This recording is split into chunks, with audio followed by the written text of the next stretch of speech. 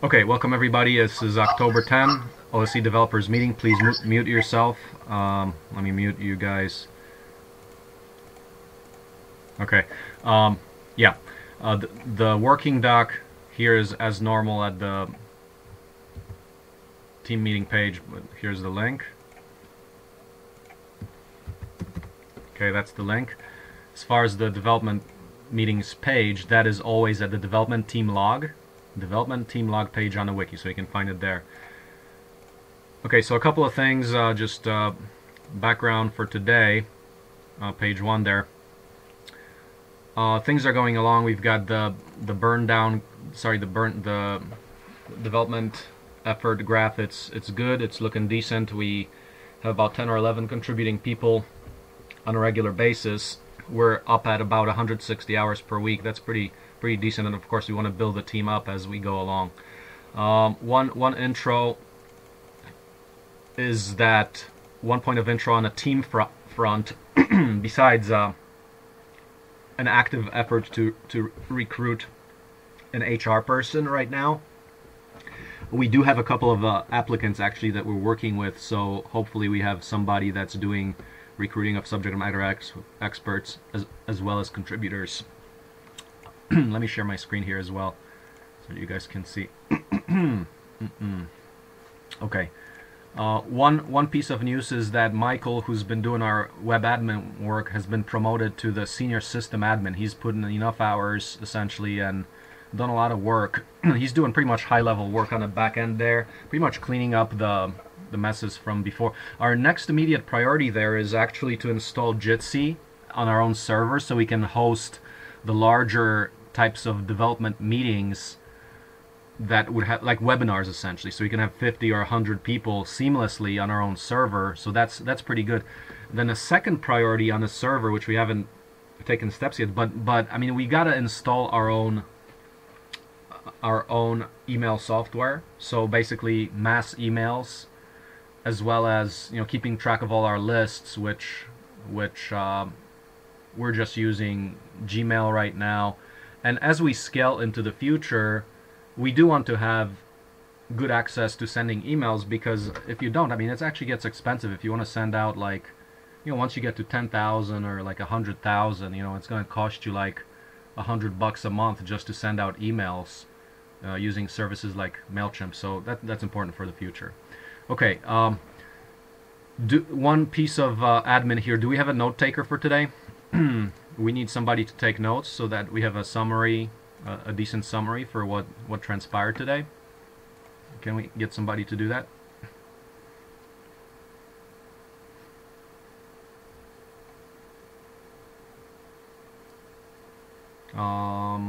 Anyone? Okay, Josh, thank you. Please do so. All right. Next item. So I mentioned in the last meeting about the Tech for Trade. They have the filament maker. Turns out it's currently not open source. I asked them. So the question you ask is, so what's your license? Because everyone, a lot of people say they're. Marcin, real quick. Yeah. Can you make the document editable? Ah, sorry about that.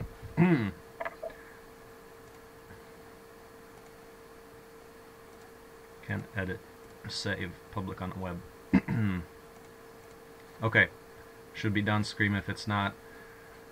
I mentioned Tech for Trade last time. They have a working PET filament maker that's apparently like way better than the Lyman, which we're in the process of doing still. But it turns out the magic question is, what's your license? It turns out it's CC by NC, non-commercial and a non-open source license. So I asked them if they can change it to an open source license where you can actually replicate it.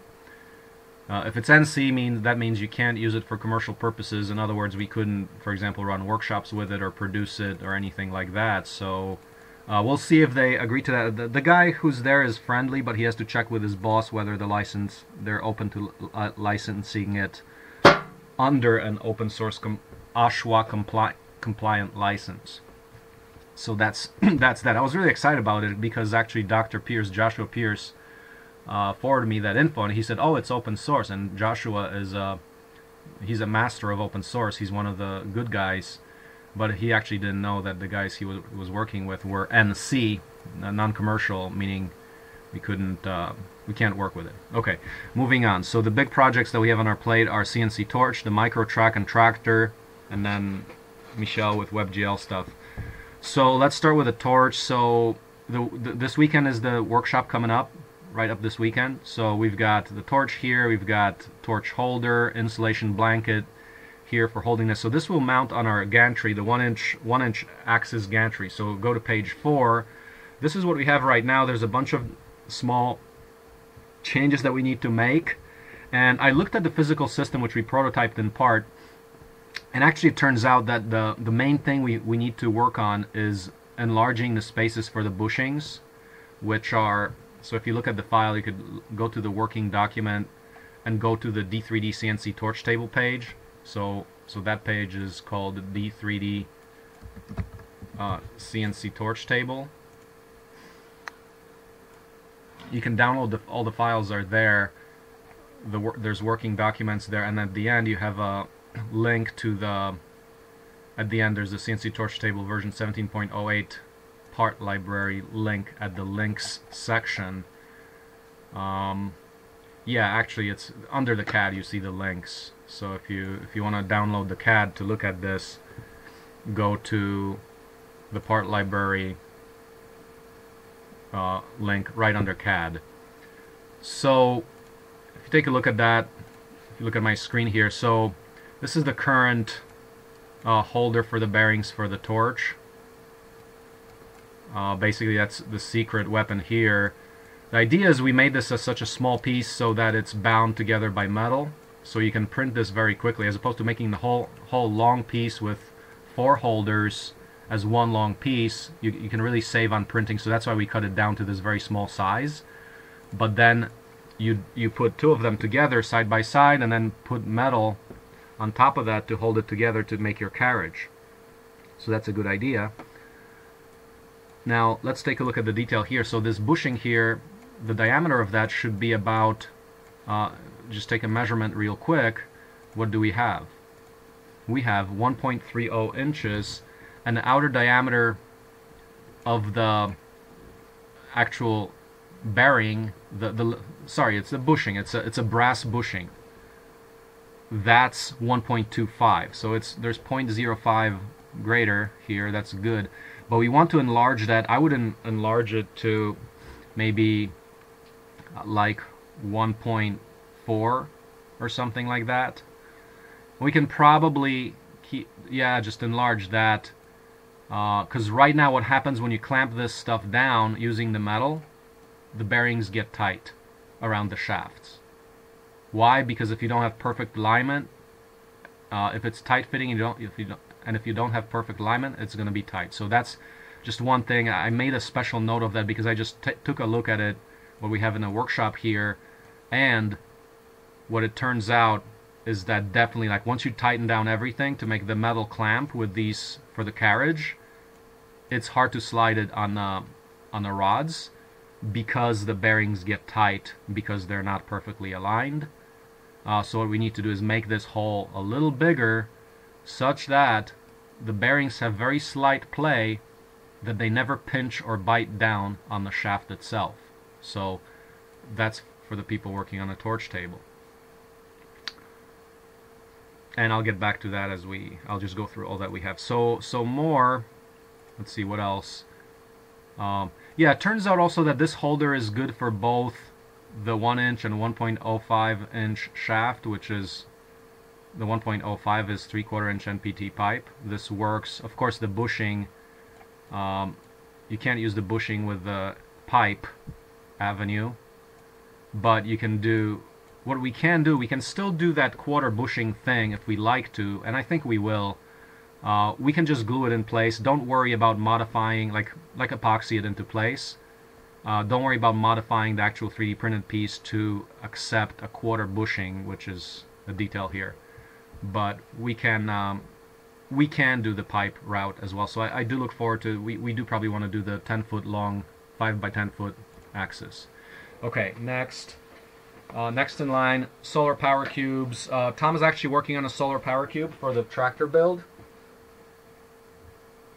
That's coming along. You can go to the Solar Cube version, Solar Power Cube version 17.10.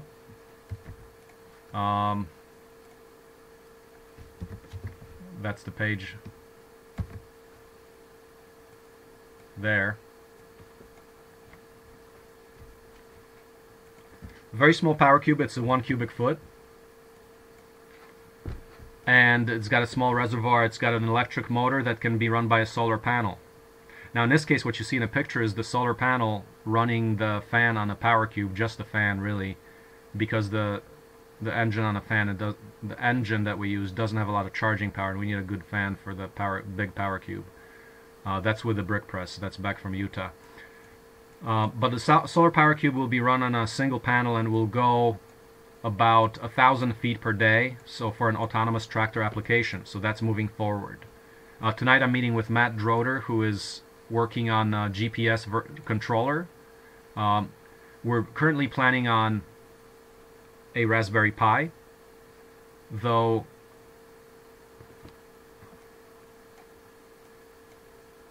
okay, the link to the document, once again, that's yeah, it's in there.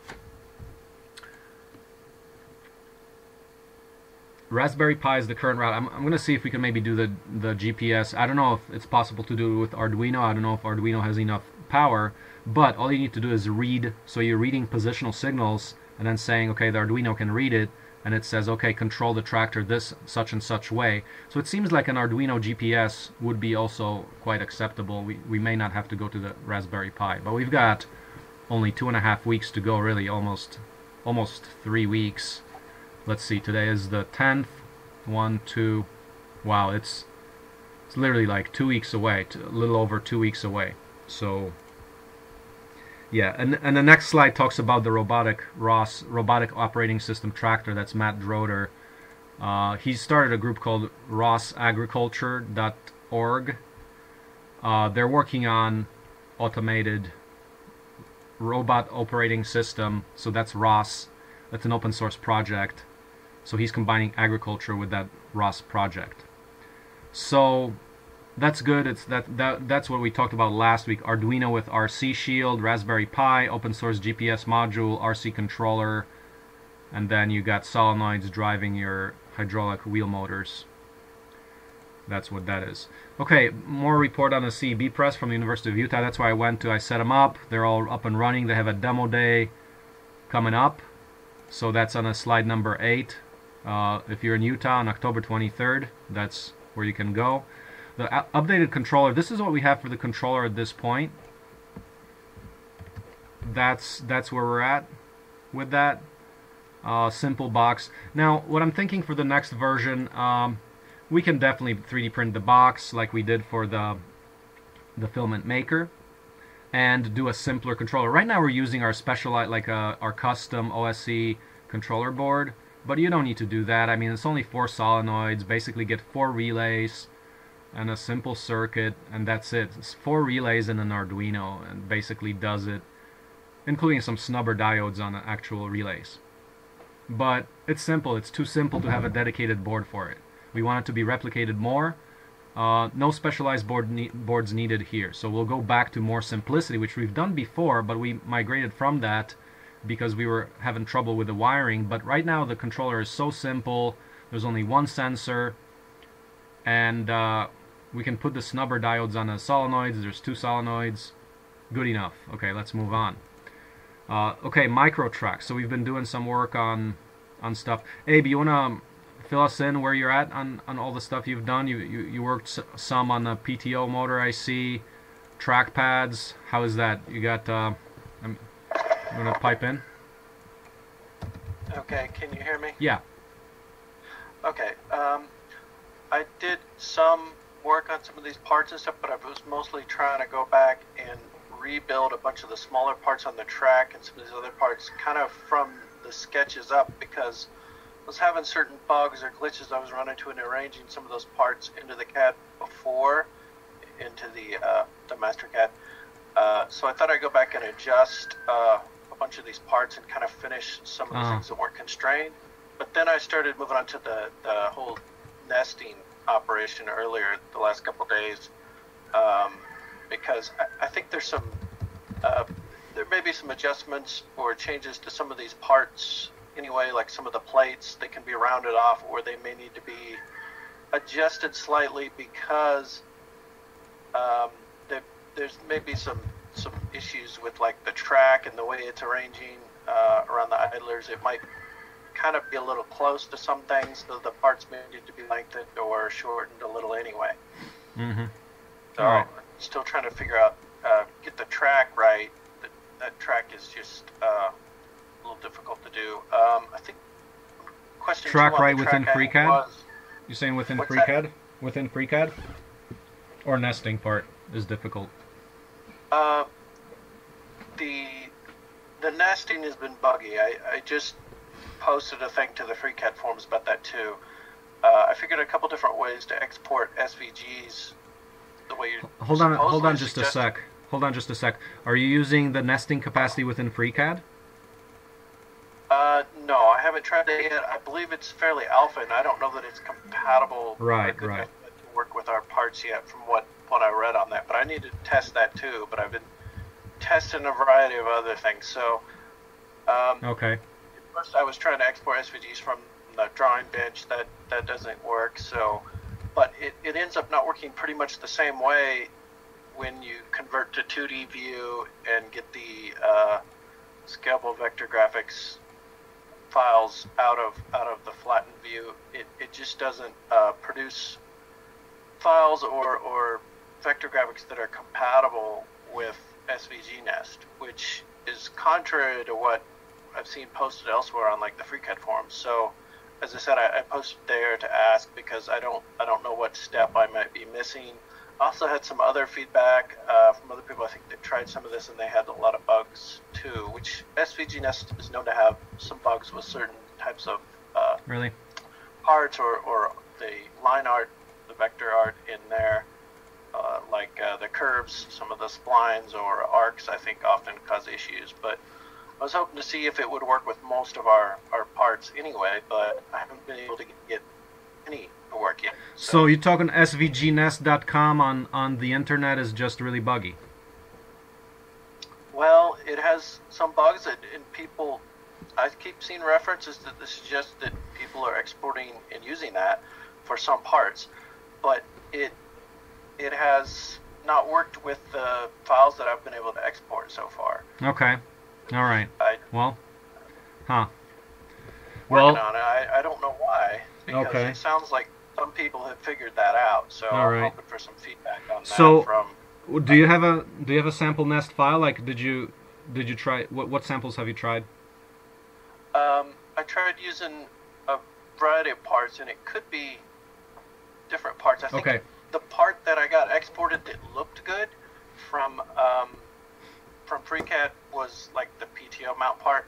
But the big problem is that you're supposed to export a bin, which is the 4x8 sheet. So you just have this square that's the size or the scale, size of your sheet, and you're supposed to select that, and then it puts all the other parts into that. It arranges them into that. The problem is that the files the vector graphics aren't quite right somehow Okay. when they're exported, because I can't select the bin as a whole component. It just wants to select the individual line segments, and there's supposed to be supposedly continuous line segments, so it's a single part. Right. Okay. And it's Okay. not, the So- files aren't coming out that way. Can I ask you to do this? Because so actually this weekend, so we've got the torch table build, and I expect that we're gonna get this running, and we want to do some sample cuts. Can you do so? Step one, generate the part cuts for the track, like one trackpad. So first do one part, which is just manually put that in, and then if we have a lot of them, I mean, we eventually want to cut a lot of them. But can you start by doing one, and then you think you'd be able to do that by this weekend? Because Just arrange yeah, all just of take the track parts. well, just start with one. So when we're going to be cutting, the first cut will be okay. Let's cut a sample line or something like that. But then once we cut lines and things like that, everything is working. One good thing to do this weekend would be to cut out an actual trackpad. So just a single one. So that means what, like 1, 2, 3, 4 pieces. So the two things with the hole, one pad, and one ring. That the ring that's in between the track pads. Yeah. Okay. So just a sample of a single link. Yeah. Yeah. Yeah. That should be easy to do. Mm-hmm. I think I'll just export DXFs. Yeah. Because actually, that's something I haven't looked at either. Is how the Torch software does it? I assume that it needs DXFs and not necessarily. Well, SVGs. we need G code. So what we need to go is to go from DXF to G code converter within Inkscape. Would be one way to go. Oh, Inkscape. Yeah. So what I'm looking at is run the G code in Marlin. So basically the same code. Basically put that into, treat it like, make believe you have a 3D printer, and instead of the 3D printer, you're actually running the big CNC torch table. So we can use the same tool chain, but running the G code in Marlin. So that would be the case we want to do this weekend.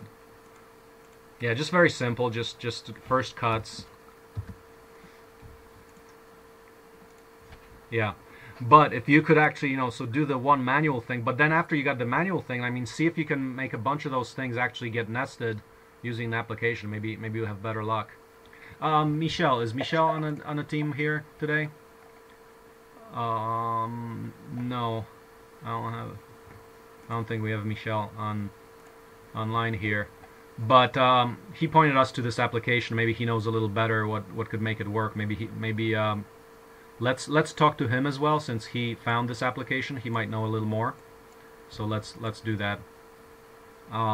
So first do one sample pad, one sample link, and then try multiples in the SVG nest application. Does that sound good? Yeah, I'm gonna keep working on it. There's a few different possible software applications for that nesting stuff too, I think.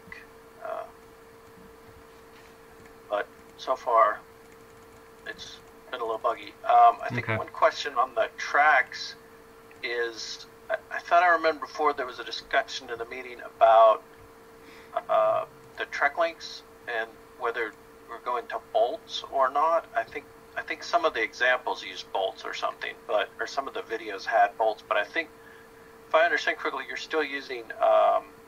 yeah, actually I think the bolt is the easiest route, because it already has a head on it, so we don't have to make all these pins. We can just get a bunch of bolts, because otherwise you're cutting a pin, you're welding a cap on it, and you're drilling a hole through it for a pin. That's a lot of work. So we can use bolts. So the bolts are expensive, obviously, if you're using a high-grade bolt. No, it doesn't have to be high grade. Like, no, regular grade works too. It's fine because it's well constrained. Well, what I was the main thing was what size. I think because I was looking at different numbers. I think it's 1 inch documentation. 1 inch. 1 inch bolts, yeah. Okay. 1 inch pins. I was wondering if we wanted to go smaller, it'd be a lot cheaper. But yeah, 1 inch. 3/4. Well, the thing is that what we did, it's kind of legacy, because the rings, which were the rollers, the chain rollers, those were very heavy wall pipe, which had basically a 1 inch inner diameter, and that's why we used 1 inch bolts. Now you're right. Yeah. If we're gonna go to our own track, we can, to our own CNC cutout, which right now is, there's some risk to that because we don't have the torch table up right now. We don't know if it's working yet. I would say just stick with the 1 inch. That's okay, because those bolts are not lost. They're part of inventory, so they can be reused. I had gone back and edited a bunch of the track parts because I found the rings, the rollers, and all that. Some of those, the measurements or the sketches weren't fully constrained on those, and there were inconsistent measurements on some of those parts as to that size. So I finished all the sketches on those, so they're constrained and they can be edited to any size. hopefully everyone changed that. Excellent. And did you make that cutout happen? Um, for the rollers. No, the cutout for, remember, like I have the, see page 10 where the arrow is pointing? Oh, yes, I did that notch. Okay. Yeah. Yeah, notch. Yep, that's good. That's good. So we're pretty good. I mean, hopefully we can get to cut out a couple of sample trackpads this weekend. That would be really good. Yeah. Okay. So yeah, if you can, so let's coordinate on getting those cutting files, because definitely, yeah, if you know, starting with a sample cutting file, and then also to demonstrate the workflow there, we go from, so the whole workflow now includes, we got FreeCAD, we extract the DXFs from FreeCAD, then we potentially go to the SVG nest, but if not, we're just going DXF to G-code converter within Inkscape. So we want to, if you can look at, I know Inkscape does it, if you can document that, that would be good. And then we're running G-code in Marlin. So that would be the workflow right now. Okay, let's move on. Any other questions on that, Abe, or you're good to go on that? No, I think I know okay. What's going on that. Excellent. Okay, so moving on. So we've been doing some good work on a quick attach. So look at this. This is beautiful. So now we've got actually the male and female part fully done. This is Josh and Roberto. Now this is very good. So yeah, we can basically take this female part, mount it to any implement that we have, and then the male part, the actual latch mechanism, that's all open source now, and we can build it. For the first time, I think we're gonna just buy these parts here. They come as a, like these things, which I have, which I'm outlining here in blue here. This one that you can buy off the shelf for $195 for 2 of them, so $100 each. So I think we'll do that for the first one. We just need one of them, one set of those for the tractor, per tractor. So we'll get 2 sets of these. So yeah, that's really good. I mean, this is the first open source FreeCAD version of the Bobcat Quick Attach that I've seen. So congratulations, team. That's good. That's really good. So now we can actually, like, once we build this and open source this fully, we can get all these cutting files, so we can be making these ourselves, which would make it very low cost. Okay, so far we have one implement for the tractor. On page 1 you've got the bucket, which is ready. I mean, that bucket is actually technically correct to be fabricated. And the second thing that we're working on, so I asked Josh to work on a vibratory trencher. So it turns out we're going to have to trench a line, about 1,000 feet of line, to the micro seed eco home from one of the older homes as backup power, like basically trickle charge backup power for the house, which is now fully off grid, and it's actually operating fully off grid right now. We want to have backup power because we're going to be testing and pushing the limits of that system with a very small battery bank. But anyway, we're going to do 1,000 feet of trenching as soon as we get this thing done. So hopefully use the micro track and this vibratory trencher to do that. So basically what it is an eccentric motor that basically shakes the whole thing up and down, and it's a blade, it's like a plow, and you insert a wire behind that. We're going to run a wire line for 1,000 feet. Josh, any comments on that? So actually Josh and Lex are going to be making it to this workshop, so we're going to have both of them, both people from our team, at the tractor builds. Josh?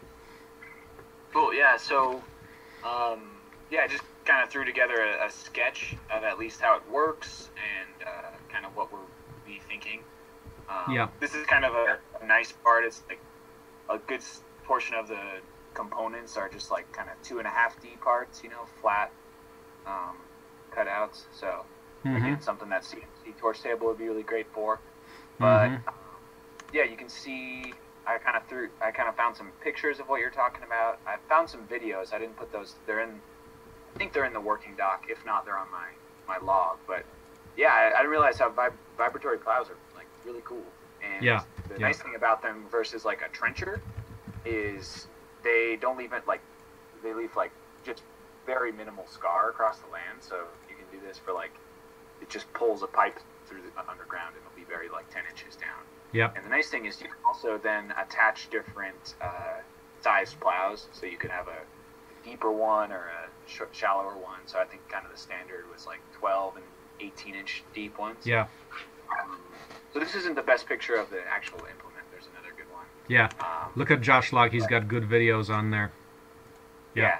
So if you guys are curious about how that works, it's pretty cool on there. But you can see on the sketch here, it's that I just kind of whipped up the. Here, actually, can I share my screen real quick? And I'll Yeah. just, Yep. Go ahead.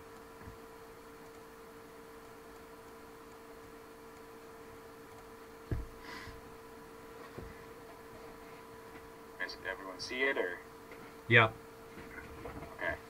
So.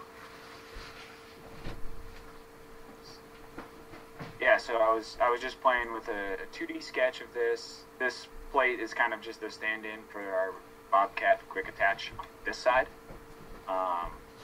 And sorry, this sketch.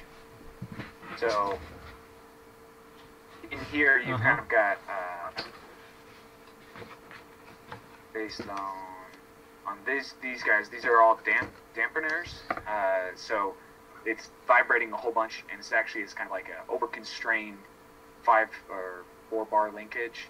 So it's not supposed to move, but it's supposed to be able to move just slightly when you've got this gigantic rotating motor, and so it doesn't shake the entire tractor.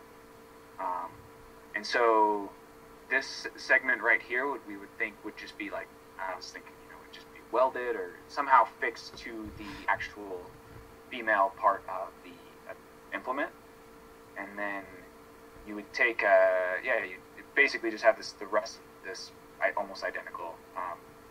But yeah, I think the interesting part is going to be these dampeners. I'm not a vibrations expert or anything, but that might be something just to check out. So I got to do a little research on that. But yeah, this motor is going to be pretty cool. I haven't been able to find any videos about what this rotating weight looks like in there or how that works. But so that'll be really fun to play with. But yeah, it's just a hydraulic motor, and then this blade has a hook at the end of this point here, and it will just, as you're moving the tractor backwards this way, it pulls cable or a wire underground directly. Yeah. This will be buried underground. So yeah, it's a pretty cool implement, but this will all be static. I know it looks like it kind of wants to be linkages that are moving, but it's all just kind of stationary. Again, something I just like. I like those 2D sketches out there. This is obviously going to have some depth to it. Not all these are going to be in the same plane. But I just think they're a really helpful way to visualize things. Yeah. So if anyone else is curious on how to do that, or it's pretty helpful thing to be able to tweak a dimension and I want this for images and see some things around and look at what that looks like. So. Wait, how are you doing that right now? You're basically in Sketcher, or how are you? Yeah, I'm in the Sketcher. I have the sketch open right now. Yeah, so and you're just moving things around. With 10 degrees of freedom, so I can drag this. Say, what would this look like if this was out here? If you wanted this to be a huge blade or something, right? Yeah. But I think this is a really powerful tool for I've seen we kind of do some stuff in Google Docs, right? Similar, but I was thinking, it might be more powerful. There's, Sketcher is a really good tool, and you can actually throw in some dimensions and get at least a concept idea. Yeah. Pretty quickly, and yeah, so I think it's a nice, powerful tool. Yeah. Especially if you've got a part like this, which is 2.5D, you can approximate the motor just lives there. Yeah. If you've got one motion in kind of one plane, it's really powerful for that. You can actually do, I don't know how it goes in FreeCAD, but I know you can do 3D sketches that are kind of cool. So that's just a little bit harder to get your mind around. Is sketching in 3D is a little bit more of a brain bender. But yeah. Yeah. On notes with that, I just we can talk about this after, but looks like we're kind of getting to the end of this stuff here. I was thinking, just maybe putting together a kind of list or group of kind of some FreeCAD or CAD best practices for people that are kind of new to that stuff. Might be a valuable thing. I just wanted to see if that was, worth spending some time on, if you guys would be helpful to you or would be helpful to future people. Well, of I course, just don't know what everyone's background is. No, I mean, we assume that we have new people coming in all the time, so what do we have? I mean, what do we have on FreeCAD 101 right now? I think we have a page called, let's see, FreeCAD 101 should have some best practices stuff. So I would say for the best practices, go to the FreeCAD 101 page and do that there. So there's basically a bunch of instructionals on that page. But, like, for example, a good instructional would be one to show, okay, here's how you do the initial exploration of range of motion and things like that using FreeCAD sketches. That would be a nice one to have as well, so that people are more prepared to do that. Yeah, so, I mean, definitely feel free to do that. Yeah.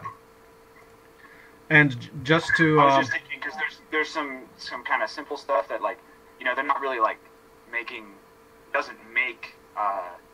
FreeCAD work a certain way, better or worse. It just kind of helps the modeling concepts come along, like,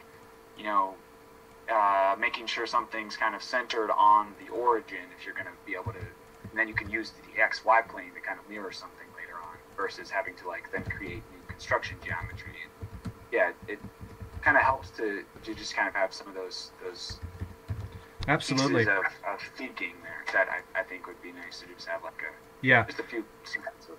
I think I think a video on that would be good, where you pack all those different things in there. But yeah, that would be definitely good. Can you guys hear me? Yeah, go ahead. I'd like to propose a different strategy. Is instead of having videos or documentation, is just pick out some of the more complicated or the more interesting parts or models, and then annotate them inside the FreeCAD itself. That way you get, like, a living document, as opposed to distilling something at a point in time and then having it be old. If you pick out some models that you'll always maintain and kind of keep up to standard, then you can always point to somebody and say, hey, look at this one. It has all of the kind of variety of things you can do in FreeCAD, and this is the current state of the art. And that way the document gets up, or the FreeCAD model gets updated itself, so you kind of kill two birds with one stone. Yeah. Anyways, that would be good. One other way to do it. Yeah. Document whichever easy, way you can. You can just have a package of some parts that you throw at someone and say, here, if you're curious, like, go play with these, and maybe a different version, or you could even have that incorporated into FreeCAD advanced test or something. Right? Yeah. Yeah, because I know there's notes, but I mean, I haven't seen any notes or anything like that or annotations in any of the models that have been done. So that might be something to explore. Yeah. To use. Yeah, but how do you do annotations in FreeCAD? What do you mean by that? I saw there was something about that in FreeCAD. I haven't seen it, so yeah, if we do that, that's news to me. But yeah, I mean, there's many features in FreeCAD that we don't know about, so if it's there, we should learn how to use that. Yeah. Well, yeah, I'll check that out. That sounds interesting, to say the least. Yeah. Really powerful. Okay, so just more notes on the trencher thing. I can show you a basic diagram like this shaker thing. I mean, this is what we did in a CEB press for the hopper shaker. It's the same thing. You got a motor, a coupler, a shaft supported by two bearings, and an eccentric weight. That's all it is. That's the vibrator mechanism. And just that weight would be maybe like 5 pounds, like 5 to 10 pounds, spinning at 600 RPM, or about 600 RPM. and that's going to be a very significant shake. That's probably what we want. So something on order of 5 to 10 pounds, and we can actually experiment with that, what makes it work the best. And the way you don't break the motor shaft is if you support that on bearings. So what I would suggest there is simply 1-inch bearings and 1-inch shaft to make that happen. And just to address also the question, let's see, I'm sharing my screen still, yeah. To address the question of the isolating vibration from the rest of the machine, well, I would say that, so you want to have a raising up and down mechanism, which we already have, which is in the form of the loader. So you don't need that separate cylinder. So once you mount this, I mean, it could be as simple as the linkage. So let me point to the linkage. The linkage there, that's how you attach to the actual quick attach. So you got your Bobcat quick attach. Yeah, just like you have it there. And if those points are just pinned or loose, that means the trencher can move up and down very, very slightly. Now I can tell you from seeing these in action that you can hardly see the vibratory motion because it's so fast. So because the tractor is much more heavy, probably most of the motion is going to remain within the actual implement itself. So you have to get it in a sweet spot where it's shaking at such a speed that the tractor's not even feeling it. But for now, just do what you have, basically two loose pins where the assembly can pretty much like rotate down, just hang downwards a little bit. So when you start, it kind of droops down a little bit, and it has that little bit of degree of freedom, so it can bounce up and down a little bit. And I'm not even sure how critical at all that freedom of motion there is, because I think because the tractor is so much more heavy than an implement, I'm not sure it's gonna completely matter. But we can experiment with that. I mean, the simplest version is where you just have a stiff connection, and well, no, actually, check this out. You can have. Actually, I take that back. We already have the dampening mechanism built into the loader, because, for example, we can put the loader arms on float. In other words, the loader arms can move up and down already. If you have a float valve, meaning you put it in a position where the loader is pretty much hanging freely, and that's the kind of valve we want to use for the loaders. So you don't have to worry about that dampening mechanism. It's already built into the loader arms of the tractor. So you can do a stiff connection, and then, yeah, the stiff connection is fine because you have already two degrees of motion. One is the up and down lift of the loader, and 2 is the curl of the bucket cylinder itself. So we're all set on that. So therefore, this becomes very simple: a stiff mechanism, just a basic vibrator, and the shank that goes into the ground. Yeah. So, does that make sense? Yeah, so I think for the freedom of motion, yeah, it's really more to prevent transmitting vibrations up to the rest of the, like, I think they're looking, I don't know how much we care, but you're going to fatigue your loader arms, and lots of other components on there are going to get a lot more wear than is necessary. Yeah. I think that's the idea, especially when you're designing something to shake around a lot. Yeah. So yeah, I like that we can get that that motion. I'm not sure. So when you're talking about float, what exactly are you? Okay, there's a valve. You can get hydraulic valves that are called float valves, meaning that the pressure, that there is no pressure. Basically, wherever that loader is, that loader can move up and down freely. In other words, the shank will go in the ground, the loader will bottom out, and it's not in a locked position. It can move up and down, in other words, to relieve the vibration. So what you're saying, that's what I mean. Does that make sense or no? It means there is no force, it just can go up and down loosely. Don't you need to have like applied downward force? Like, I think the vibratory mechanism is just like breaking the equilibrium, but I think you're pressing down with like that big depends. I mean, it really depends on a lot of things. If you want, depends how heavy this thing is. If that thing is like 100 or, well, it's probably going to be probably around 200 pounds or so. You can, it probably, one way you can do it is you can use the downward force of the loader arms to push it in, but then from that point it might go by itself. So you can have it in both modes. But I would try, the first thing I would try is, given that the float mode of the valve, that's just an extra thing. You have that there already, so we can do the downward pressure to get it into the ground and then put it on float operation and see if that works. Otherwise, don't keep it on float. Keep it under the in a position where it's underground. I mean, I think in iterative prototyping, we want to do like the simplest thing first. So do that simple thing. We can always add the anti-vibration mechanism later as a module. That means just adding the extra arms on it. But for now, like I would just try the simplest thing and do it in steps. So maybe module 1 would be, okay, we got the stiff connection, and then we're relying on a float mechanism of the loader.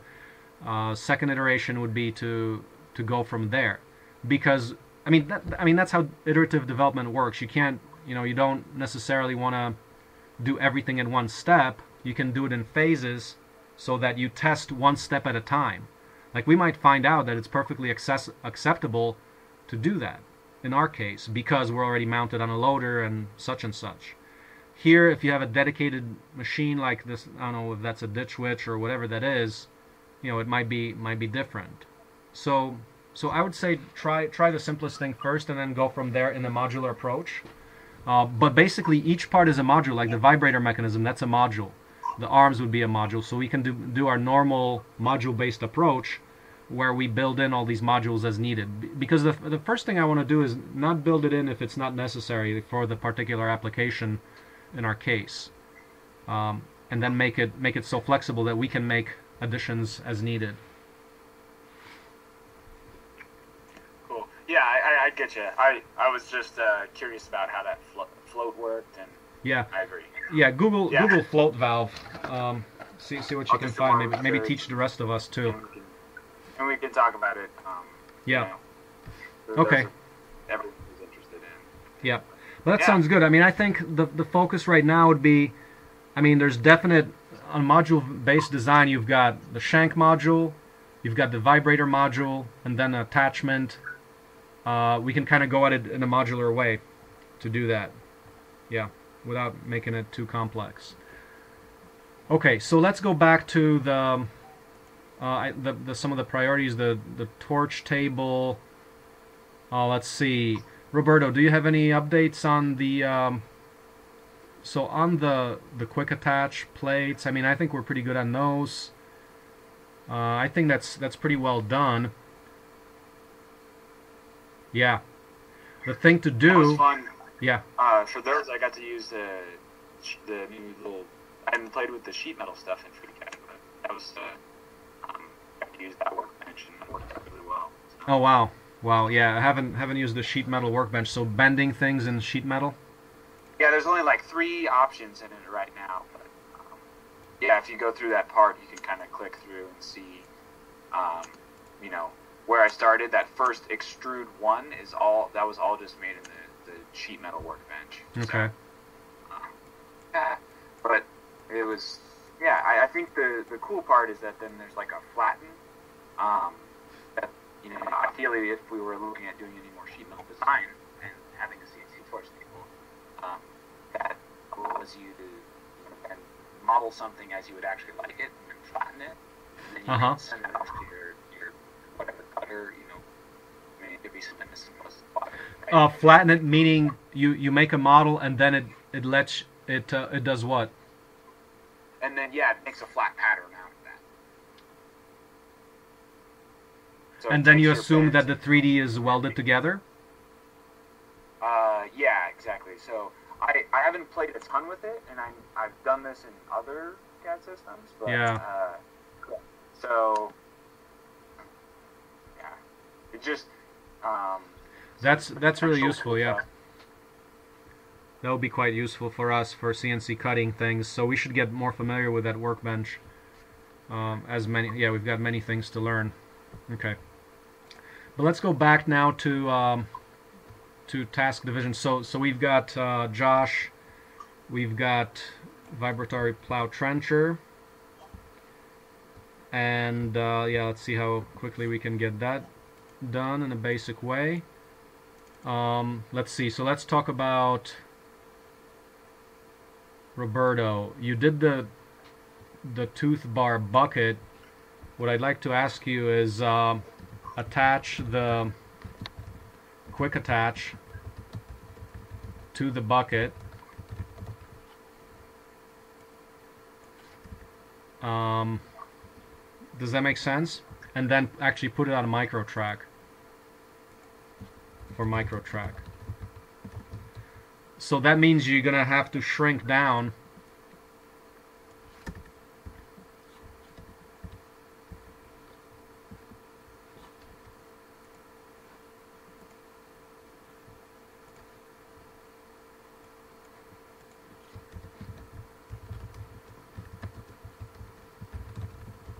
shrink the quick attach to 41 inches because that's the width of the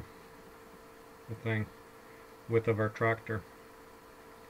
And I think what we can do is when we do the quick attach male part, we can probably use the same type, same identical one for the tractor. Goal would be to use the same one for the tractor as micro tractor. I don't know if that's possible. We might have to widen it out for the big tractor.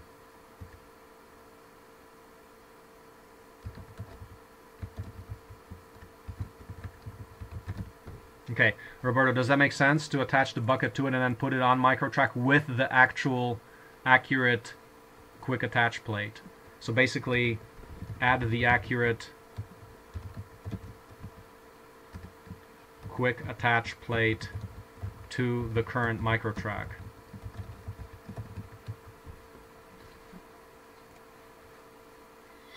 Does that make sense? Yeah, it's okay. All right. That should be pretty fast. I think we should give you something else too. What else is there to do? So we've got Abe working on the actual getting the cutting files, which is good. We got Oliver on the team here too today, right? So Oliver, yeah, I do want to.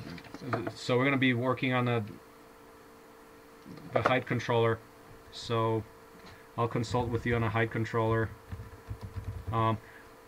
Oliver, are you also available to do any other design work, or is your time pretty tight right now?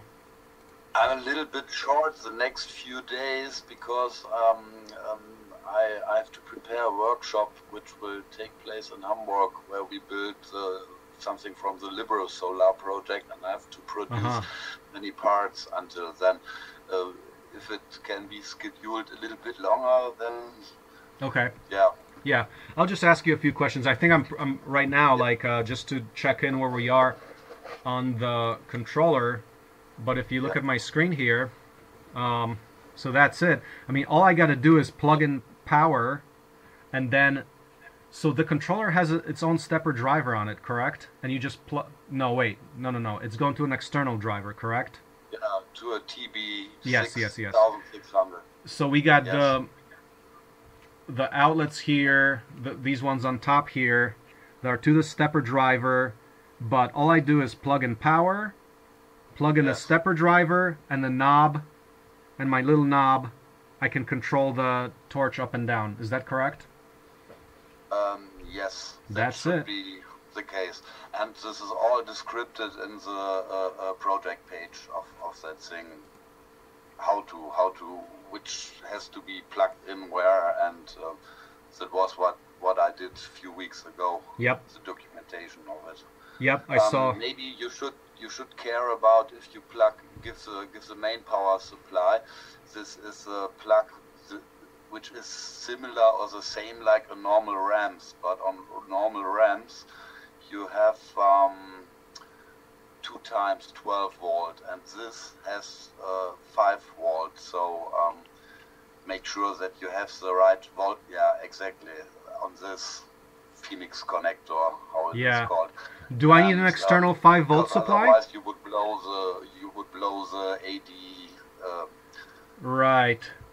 So I need both 2 power supplies. One is 12 volts and one is 5 volts. This is what is on a normal ramps supply, but here you need only 5 volts. Oh, here you need just 5 volts? Okay. 12-volt line. Okay. Goes directly to the TB 6600. That's the safer way, like this. Yeah.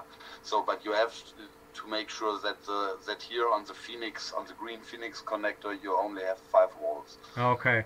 Okay. That's the most important point, and everything else is written in the documentation. When does the event take place? Saturday and Sunday.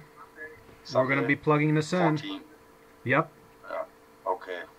Okay. Yeah, and I've made. Yeah. Okay. Now, you wanted to say something else? No. No. Go ahead.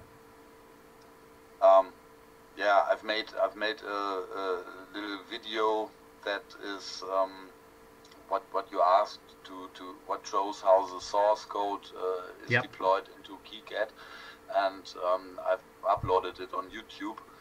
And it's maybe not the best medial show I've ever produced, and especially it has a little bit poor sound quality, but be grateful with me, because that's the first video I made with direct audio speed. Normally I do scripted text onto it, so it was my first time. I made it a little bit in a hurry, but however, this shows a little bit from the KiCad side, the PCB and how it looks. I hope this can be useful for your event. Thank you. Are you going to be available for actually to chime in on a conference call with us during that workshop, or no? Yeah, when exactly is the time? Well, it's going to be, if we do that, it would be like 11 a.m. our time, where we would do maybe like noontime our time. Here, 18, yeah, that's fine. Okay. I will be available here on Jitsi around that time. Excellent, excellent. So, because part of the workshop was to introduce people both to FreeCAD and KiCad, because KiCad is what's used to design the board, like the controller board. So we want to teach people both the FreeCAD and KiCad skills as part of this workshop, since we've got both electronics and the mechanical side. And yeah, we got to learn all that stuff and learn how to modify these boards as well. Very good, thank you. And we're going to have another guy also do a tutorial on KiCad. Our CNC circuit mill guy, Shane, I'm hoping that he will pipe in for another tutorial, more just on the basics of KiCad, so because he knows that pretty well. So we're gonna be able to do that. Yeah. Okay, excellent. So Oliver, height controller. That's it's well documented. Thank you. I'm not very good in KiCad. I'm still also a novice guy on that. Yeah. So don't expect me to make too good tutorial on KiCad itself, but no. I can of course answer questions or tell something about about that PCB and how it works and what it should do and something. Yeah, like that. excellent. And that's why we'll have Shane, in which case you should participate in that conference call as well during the workshop. Okay, remotely. All right, so let's keep moving on. Thank you. Let me just think. Roberto with the bucket. The next, just skipping back to just a little more. Well, maybe Roberto, maybe we can have you jump in on some of the CNC torch table stuff with Ahmed and Lex, myself, and you. So let's look at in detail what the outstanding tasks for the CNC torch table are. Okay, so Lex, what's the latest on the task list? So if you go to slide number 4, click on the working document, and we're working on some of those tasks there. Oh, what happened to that working doc? Change that. Okay, let me change that working doc there. The dev team one or the D3D torch table one? Torch table. Okay.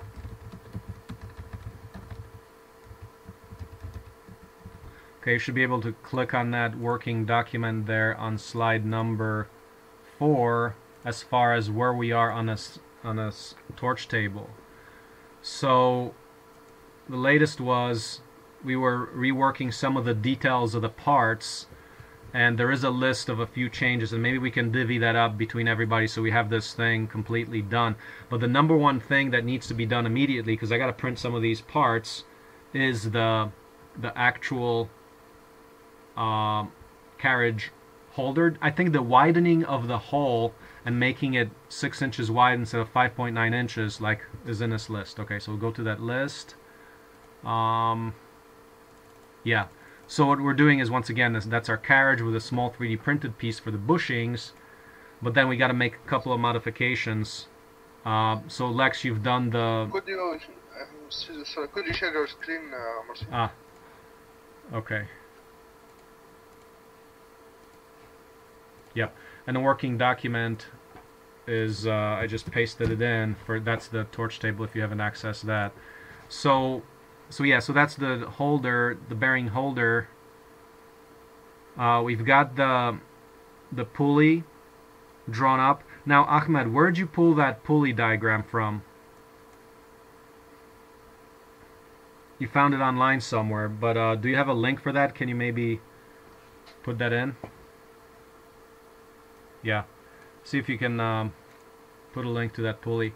But we need to make one change. Make the carriage 3D printed piece 6 inches long instead of 5.9 inches.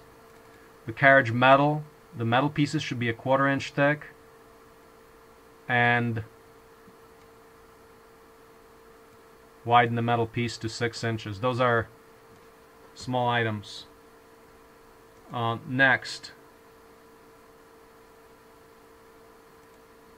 I'll go through this.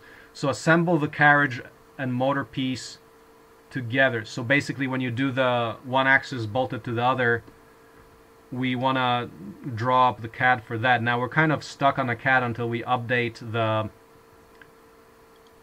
metal pieces and remake the sandwich. Basically remaking this in slide number 2, we got to remake that to have the appropriate metal thickness and just a little bit of the updates. But after that we can go to slide 3 there, where we actually make this happen in FreeCAD.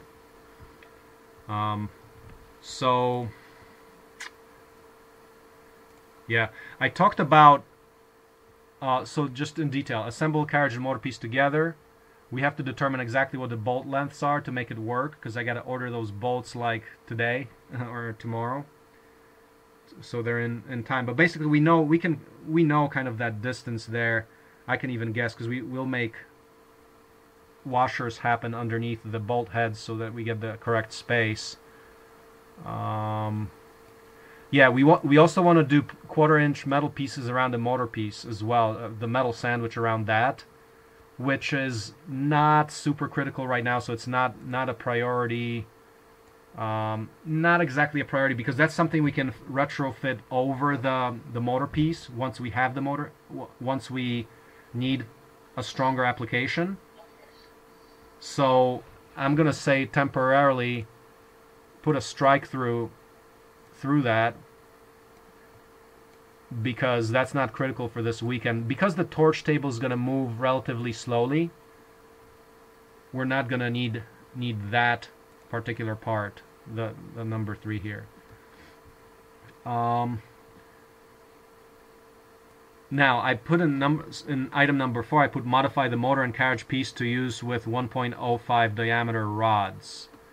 The only thing that's already covered on the last page, where we just got to widen out the bearing holders.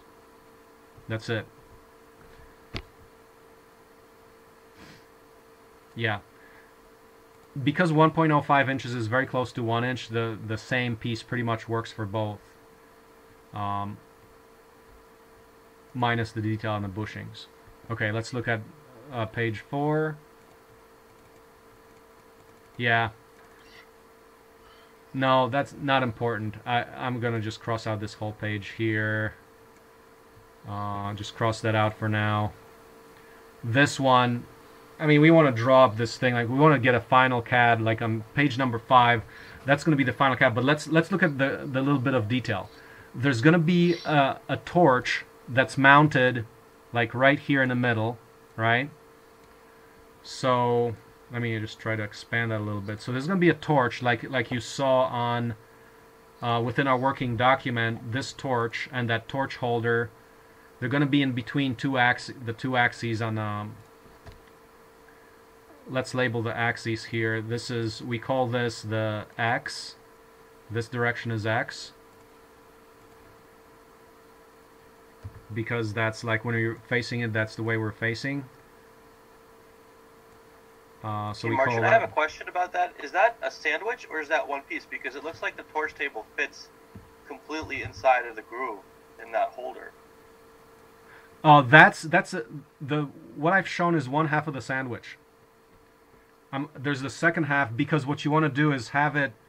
So this is what I'm drawing up right now. Right now, that sandwich is going to be between the carriages on the x-axis. So you see the carriage there. That thing. Nah.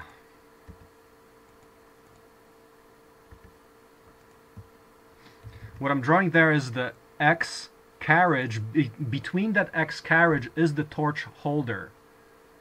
So, in other words, this space is probably just a little more, like maybe this much.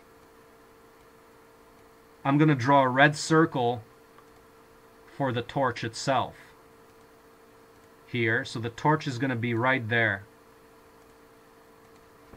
So that's where the torch is. You're looking from the top. So it's suspended on two sides, and that makes for a very stable structure. Okay? But that's going to be riding between two carriages. And, well, remember there's a Z motion, so that doesn't show the full detail. The full detail is going to be the fact that there's also a Z-axis if you look from the top. So we need to allow space for the Z-axis in there. So what's going to happen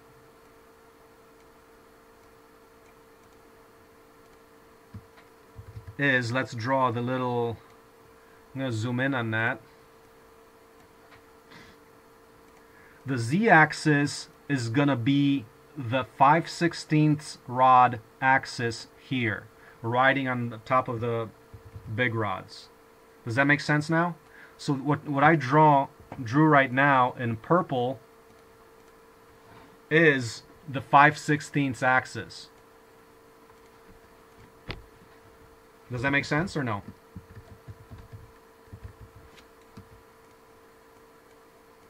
Are you talking about the thinner pieces, the ones that are marked small in the library catalog? Or? Look at slide number 5. The 5/16 axis is the same axis as on the 3D printers. The big torch table axis is 1-inch axis. Okay. Right? So the big carriages, which we just talked about right now in slides 1 and 2, the big carriage, that's the 1-inch right here. Right? 1 inch. So this, in other words, let me show you the, if we go to the D3D CNC torch table page, you have a picture of the big axis with a small axis on top on Facebook. You see that? That's exactly what we're doing for the Z-axis. Do you see that? Yep. So Yeah. that's the Z-axis going up and down. Now, where is the torch? If the middle piece is attached, that means the actual torch head is going to be attached to the bottom piece, if that's the way we're attaching.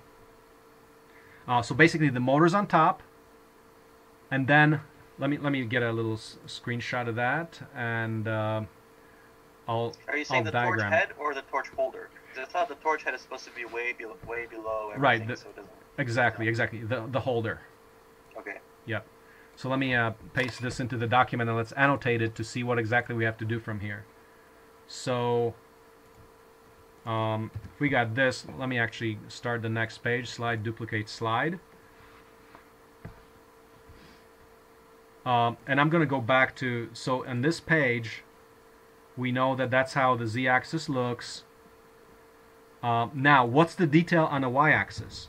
So on the y-axis, we're going to have two carriages here. One here, and another here. Now, why do you want to have two carriages? Because it leaves you room to adjust for the exact thickness of the overall assembly with z-axis plus torch holder. In other words, does that make sense? In other words, that distance that I'm drawing right now needs to be exact. So in order to make that distance exact, we can use this spacing here between the y-axes. In other words, the y-axis spacing is adjustable. So you don't have to worry about the precise bolt hole location within the metal pieces. That is going to be very hard to do until we have the final proven design. For this first build, you want to make that adjustable so this thing is easy to assemble. So in other words, the adjustment is there.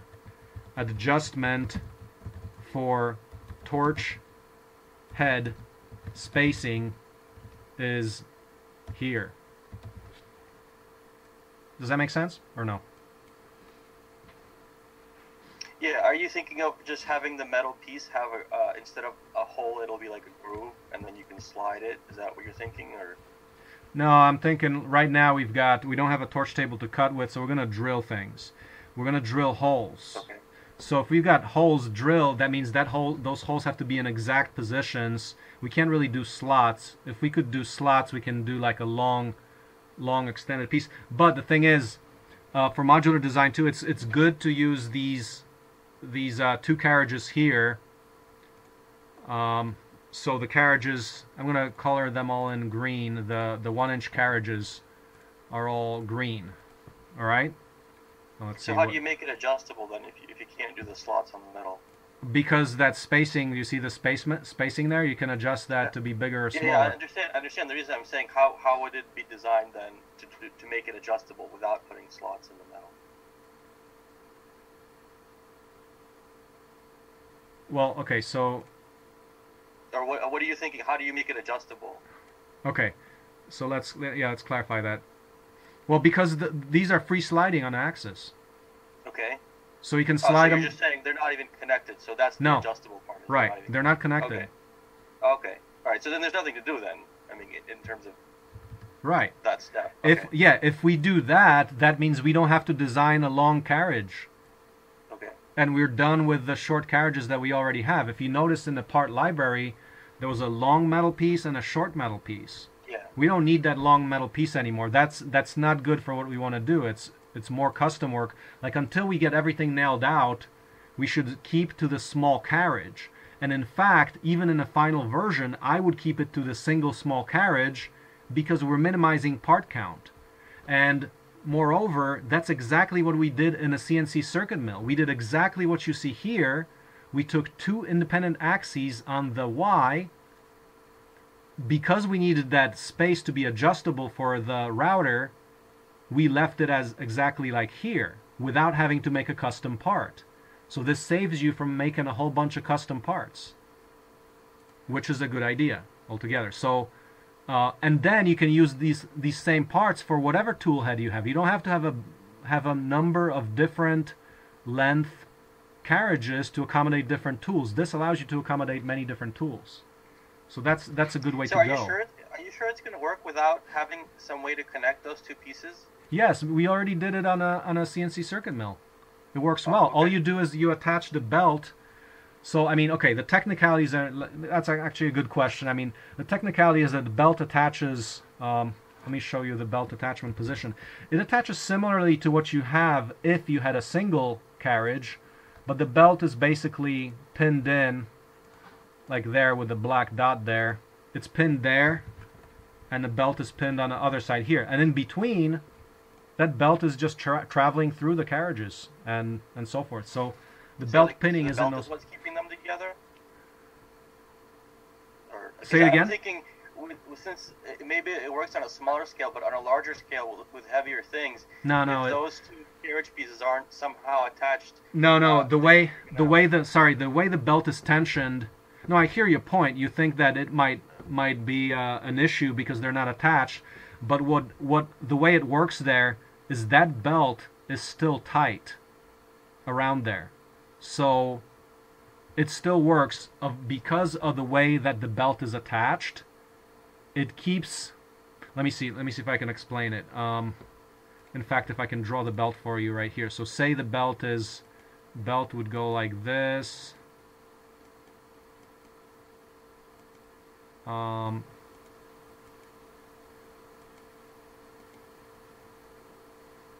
this belt goes all the way through and it's pinned like this. It's kind of like this. That's the belt pattern. Like both the belts stick out of one side, but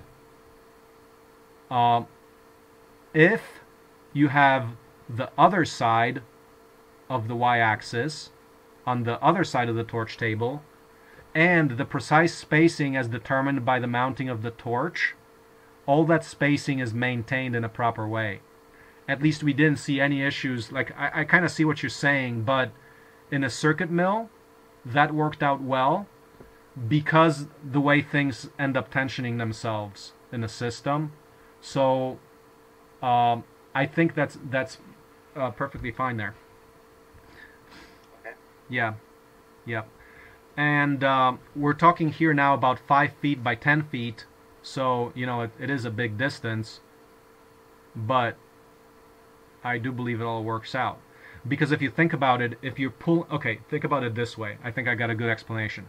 If you pinch it, so like for example, if you pinch, let me put a red arrow for, like say you pinch it where the red arrow is, right? Because that's when you tension the belt, that's what wants to happen. It tends to get pinched. Well, you cannot pinch it if the opposite side, so let me put the arrow there, if that side is also pinched, then both sides are stable. Does that make sense? Yeah, but I mean, you're going to have some vibration, and that's going to make it wobble. I'm thinking, one side is going to get close up, and the other one's going to open up, and it'll kind of, go from one to the other like a seesaw, and then eventually, it'll start to well, I don't know, maybe it won't. I don't know, that seems like one possibility. Okay, the answer to your question is clear based on the fact that we have stepper motors on each side. So I'm now drawing in the motor pieces. So those are where the motor pieces are. The case that you just said would happen if you did not have stiff holding motors. But the stepper motors that we use hold the entire structure stiff whenever they're on. So everything moves absolutely in unison as a stiff structure. So and the belt is stiff? Yep. Everything is tensioned here. So yeah, that's all your issues are addressed in the way this whole thing works. Yeah. And we've seen that, so because I mean we already ran this table on a 5 by 10 foot level. We ran it just with one axis on the X, which had issues. We didn't have the right plates. We had a bunch of little details that just simply weren't done to spec.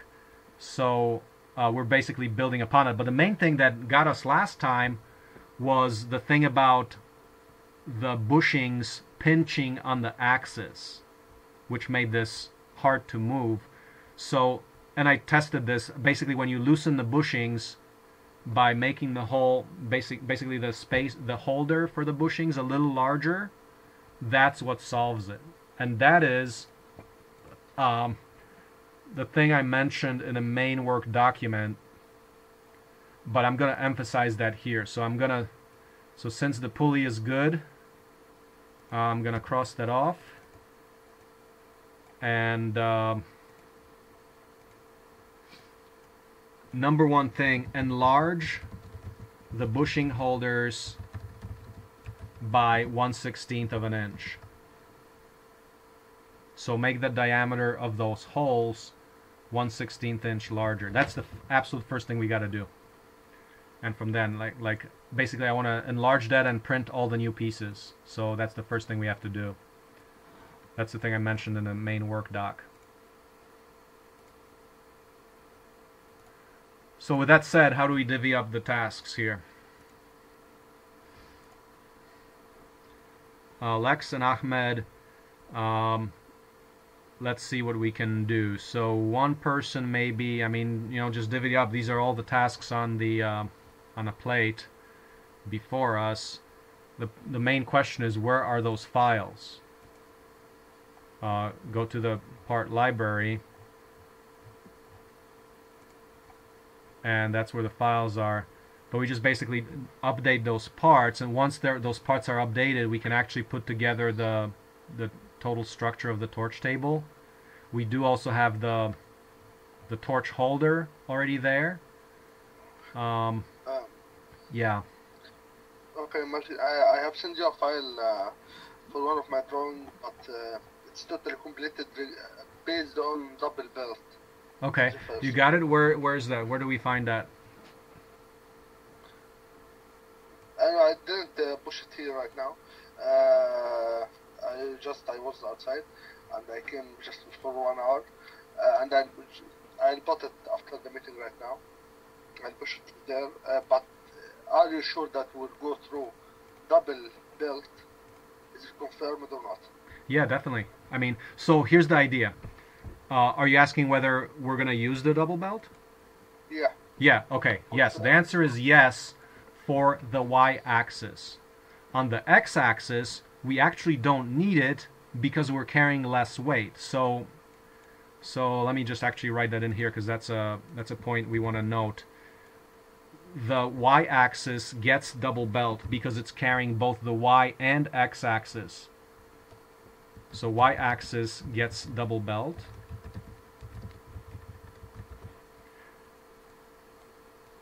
And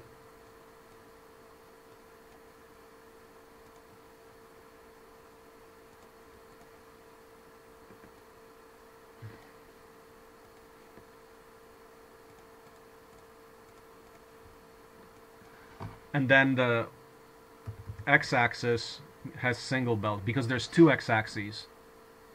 So you got plenty of strength there, and you're carrying less weight.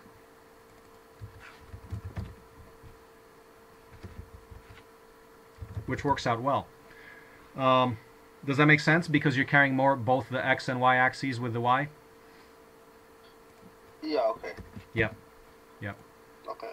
So you totally don't need it on the x-axis. That would be overkill. Yes, it's just I need to confirm it finally. Yep. To make sure. So okay, but Ahmed, we have this list of updates to do here, right? Like, did you do some of these updates already? You're saying, or because there's these minor updates. Is what I'm saying. Oh no, I didn't make it. I make just what I have sent it to you from 2 days before, and I'm going to make the other one. I just stopped to confirm. Okay. The double belt or not only. Yeah. And then go through it again. Okay. So how do we divide this up? So extending the length just by a little bit, and widening the hole. Who has time to do that ASAP?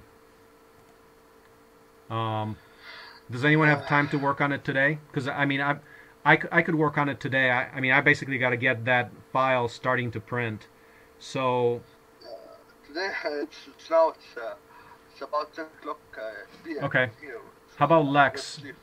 Lex. Yeah, I could probably do it later today. I guess one question is it for all of the parts that have to have it increased, or just... Yeah. Well, I mean, there's only two parts, which is the motor piece and the carriage piece. Okay, and it's the same part for both the X and the Y axis, right? Yeah. Okay. Yeah. Yeah, I can do that. Okay, that's good. Because, you know what, like, when we have... so we're going to have, basically... a stepper motor. Let me draw in a stepper motor. Yeah, but the short answer is yes to that. Just those two pieces. So the way we're going to have the stepper motors, I'll draw them as black squares here. That's the little stepper motors we have, and we're using the same ones as on a 3D printer, and they work well to move the entire thing. So there's one there.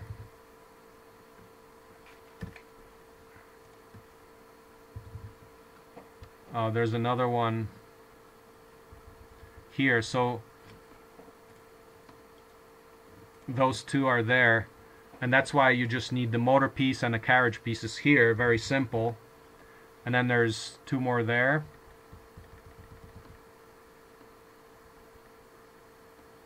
So that's parts catalog.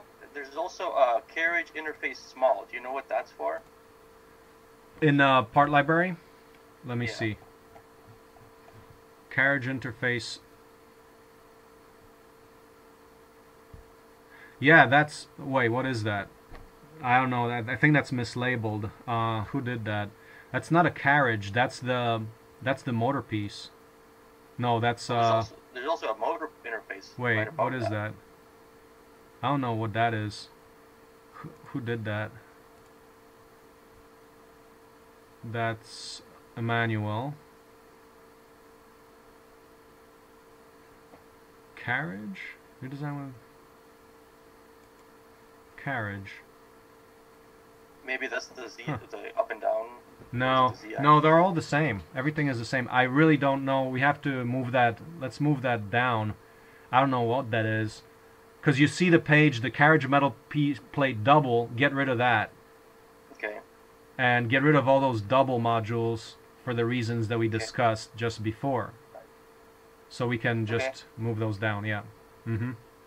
The torch handle, which is the actual, we actually catted up that torch, that's good. And the torch holder, those are both good. We can use those. And that's what's going to fit between the long axes. Now, just for the sake of, you know, just having a better CAD drawing, since the 5x10, I mean, it gets really, really long on a 10-foot side, we can do one rendering that's just 5x5 feet, just to make it better visible on a screen. Because 5x10, it's almost hard to see. So we can do like a 5x5 version, because it shows all the correct details. We have to make that axis in a CAD 10 feet, as that'll be just hard to look at on a screen. Yeah. So let's see, Lex, if you can do that later today, that would be great. Then maybe like tonight I'll start printing the parts. And then let's see, Roberto, you got the bucket, so we'll talk to you after you got the... Email me as soon as you have the bucket, tooth bar bucket mounted properly with a quick attach plate onto MicroTrack, and then we'll go from there onto any more tasks. Does that sound good? I have a question about the... Yep. How is the quick attach mail plate? How is it is going to fit to the MicroTrack? Yeah, yeah. The way. Let's take a picture of that and take a look at the picture. So, once you have, so this assembly is what you have. What we will have to do, and I'm going to draw that in here. Probably what we have to do is, just like they had in the other pictures, put it like a bar, a tube, like a, possibly like a 4x4 inch tube, like there, and in front of that tube, so yeah, I'm just going to draw this. Are you seeing that on my screen? Yes. Okay, so we've got the tube there.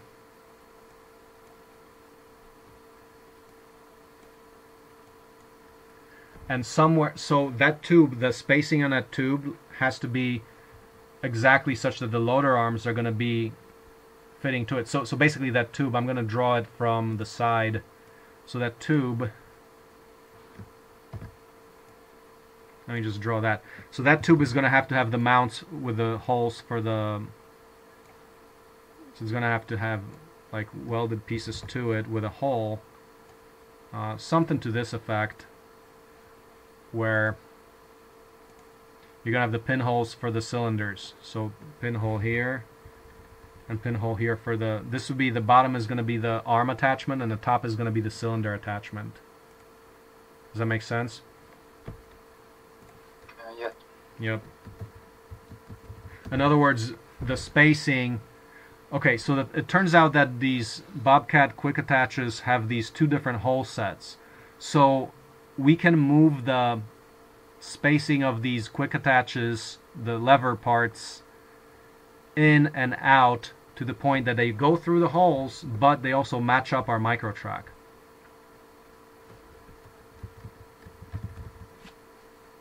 Does that make sense? Can you repeat that, please? Yeah. We can space out the distance between, so this piece with the latch, the distance between those two pieces on the left and right hand side has to be adjusted such that we can mount the arms to those bars that are welded next to the levers. Does that make sense? Yeah. Yeah. And probably, in order to make the arms go up and down even, there has to be a cross attachment. But that cross attachment between the arms, so let's take a look at the micro track. So I'm going to expand this picture here on the front page. So what we want to do in the micro track in reality is put a reinforcing bar between the arms, like where I'm drawing right there. We need to put some kind of a welded attachment between the two arms so that the arms move up and down together. And that way you don't need a cross attachment between the quick attach plates. Does that make sense? Okay. Yes. Yep. That's what we need to do. So that's, yeah, actually those would be good additions that you can make. And once you have the, okay, so Roberto, what that actually will probably keep you on the micro track now that we're talking about it, because what needs to happen there, once you have the crossbar and once you have the exact quick attach, then you can actually attach real cylinders to the top point of the quick attach that we just talked about. So arm attachment is at the bottom, cylinder attachment is at the top. So it would be good for you to actually start getting an idea of just make up a cylinder, and then we'll find a real one that has that according length to make it work. So the assignment then for you would be to research a little bit, okay, how do we attach now the cylinder so it actually, and then space the quick attach such that it fits on our arms exactly. So that's the heavy duty work that needs to be done. That's actual design work. We're designing exactly what cylinder we have to use there and how to mount it. Okay. I have a question about the bucket, because the dimensions the dimensions I used for that were for larger tractors. Yep. So I already made a shorter bucket. Okay. So, instead of 32 inches, it was 25. And I think that it's going to fit better to the micro track, because the buckets for the micro tracks are, like the Terodingo or those kind of tractors are shorter. Okay. I mean, that's a good point. Both of them would work, and the one that you drew already before, that would be more like a carrying bucket. Yeah, it's true. It's so big that it's hard to work with. So you're absolutely right about that. And so the shorter one is definitely a good idea. The one that you did before, yeah, we could have used it, but it would be more for the function of carrying things as opposed to digging more aggressively, because it's so big. The smaller it is, it's like the more agile you can be with it. So yeah, but that's great. I'm just trying to pull up your document. Unless I crashed. Okay. Let's see. Am I still good here? All right. Okay, so that's So that's the one that's a little shorter, you're saying. It's like 25 inches long.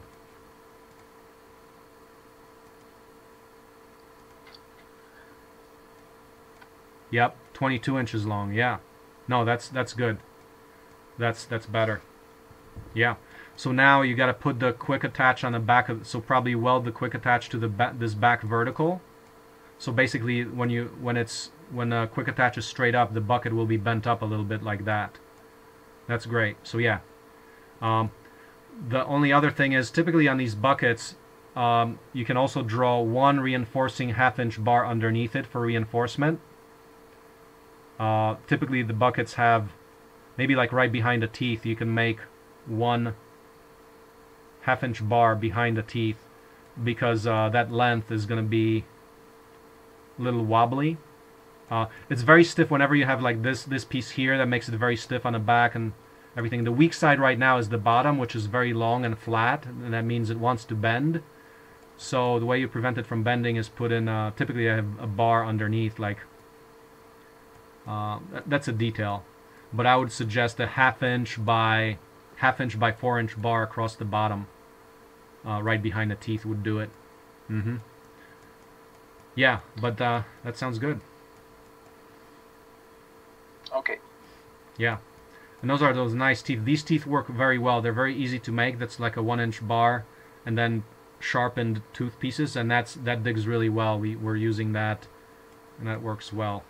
The open source tooth bar from 2010 or 2009. Okay.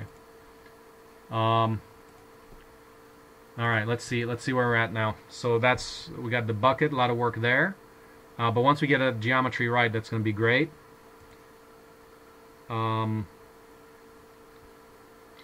Also, another question about the female blade, because the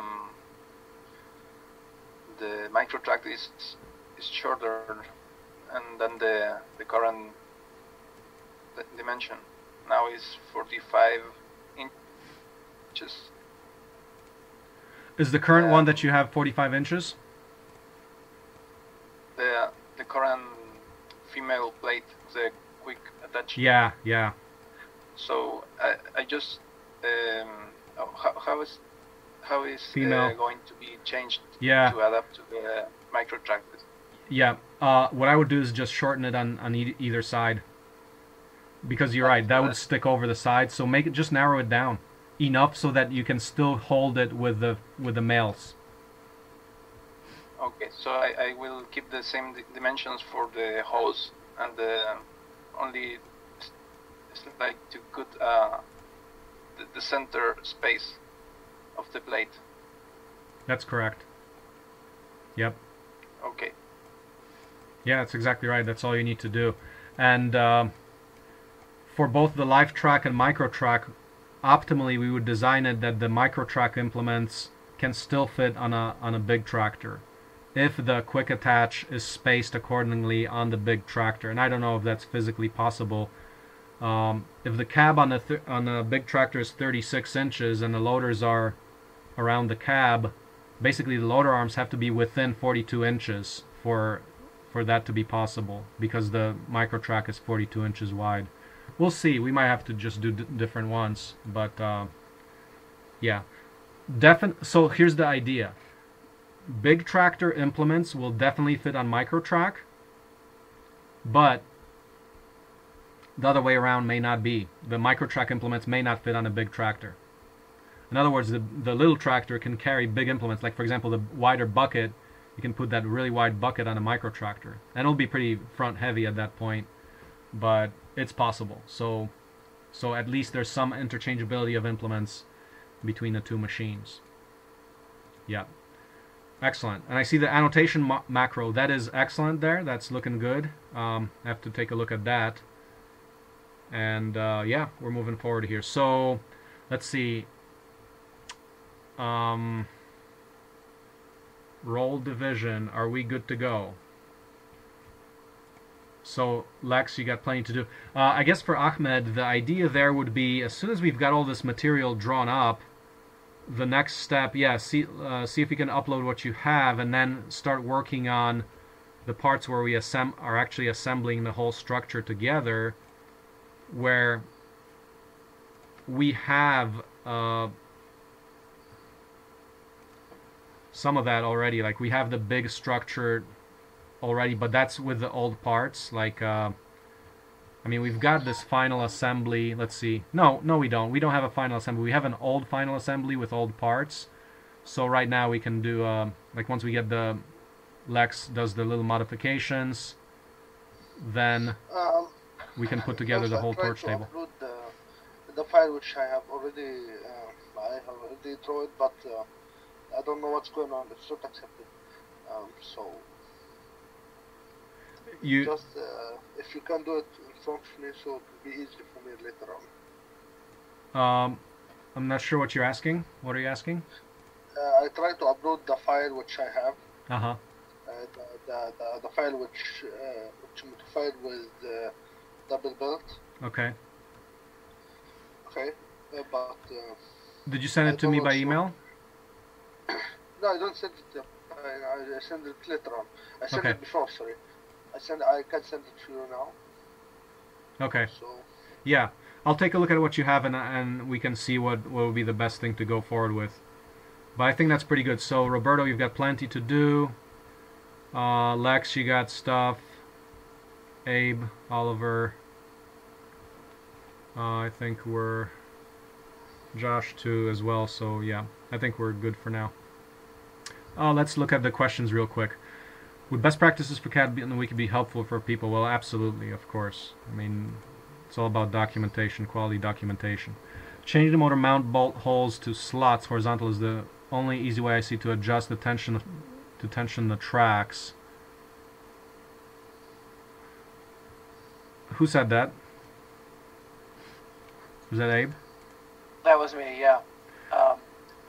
There's a few details there that haven't been finalized on those. So, and also I guess the other question there was, I see some parts that were put into the MasterCAD where like the sprocket is 3/4 inch plate, because that's what you used before. I think it was 3/4 inch plates, and I think for this we want to use 1/2 inch. That, I mean, if everything is 1/2 inch, then we just need to adjust all the measurements and thicknesses on everything. Yeah. Stick to the 3/4 inch for now, actually, because what we have is we actually have the spare tracks from last time, so we can use some of those as well. They'll be so we don't have to change it. And if it's wide enough for 3/4 inch, then it will I think pretty much work with 1/2 inch, because it's only like 1/4 inch off. Let's stick with that because we have those parts already on hand. So we'll use that. Yeah. That's because you disassembled the previous prototype, I guess. Is that what you're saying? Yeah, that's right. Okay. That's right. We can reuse those. So the tracks, they need to be for a 3/4 inch thick sprocket. Now, let's see. The sprocket assembly there, I know from the CAD, it looks like it's made maybe by welding plates on both sides of that sprocket for the tracks to ride on. Yeah. So I guess that's plenty strong, but I guess, okay, so basically the rollers, well, are the rollers, I guess you don't worry about how much, them being 1/2 inch, there's not too much They're okay. play there. 1/2 inch is good for the rollers, so we can cut them out of 1/2 inch steel. Okay. Just the sprocket, which you already have. Okay, so, yeah, I guess that answers those questions then. Mm-hmm. I'll just make sure that the track lengths are a little more than 3/4 inches wide. Yeah. And you talked about the tensioning of the tracks. Well, the truth is that on a micro track we have not finished that detail. However, on a big tractor, and I'll just show you that right now, there is the... Okay, so let's go to the LiveTrack MasterCAD file. I'll show you. But basically, the vertical bars serve as the tensioning mechanism, and I think that's going to work. So let me just open it up for you, just discuss that for a second so everyone is kind of on the same page on that.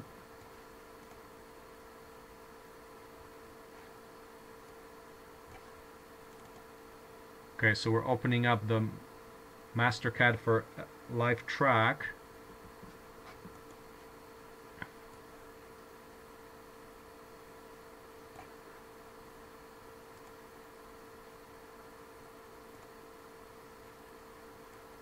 And where is that? Okay, so view. I guess while you're doing that, another question would be, Okay, there since it you is. have that motor assembly, that drive motor assembly, if that's already pre-built, I see that the length there, I was thinking I was going to adjust that in the CAD because I assumed maybe it was wrong, but actually it looks like the position of that drive motor assembly, if that's correct, then we're going to have to add some extra plates or washers to adjust the position of that motor in. Yeah, there's going to be some adjustment has to be made. Now, I just want to show you what the... So I did this for the big tractor, but how do you tension the track there? So you have the vertical bars, which are triangular here, so we'll weld like a connection here. But look at this. If I hide the tracks,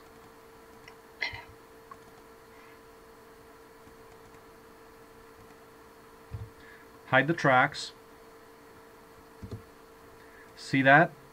The motors, there's a tube that the motors are attached to that rides up and down. And that tube can be tensioned by a tensioning bolt. So basically the tube just basically rides up and down by a tension bolt. And that tension bolt could be wait, what is that bar doing there?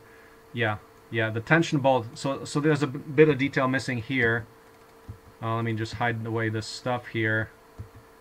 But look at that. If you hide all this stuff, this crossbar here, this assembly, that's where the motors are. And then if you pull that assembly up, that tensions the tracks. And I'm hoping that we can use the same mechanism for the micro track.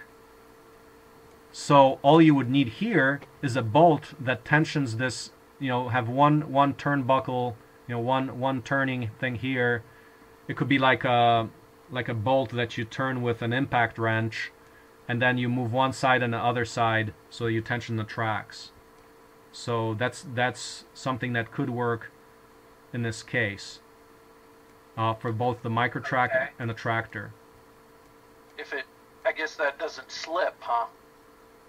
Well, if it's mounted, it's connected with a tensioning 1-inch threaded rod, which can get, a 1-inch rod that's good for like 50,000 pounds of holding weight.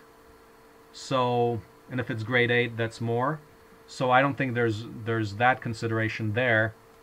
That's plenty of strength to hold the actual tracks up with.